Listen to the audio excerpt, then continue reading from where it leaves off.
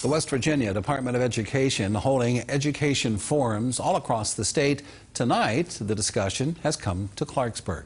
Justin McClennan live. He's at Robert C. Byrd High School with more on this. Justin. Good evening, Dawn. That's right. The State Department of Education is crisscrossing the Mountain State, holding these West Virginia voice forums. And what these forums are doing, it's gathering viewpoints from students, teachers, residents concerned with the state of public education in West Virginia, and trying to find those sticking points.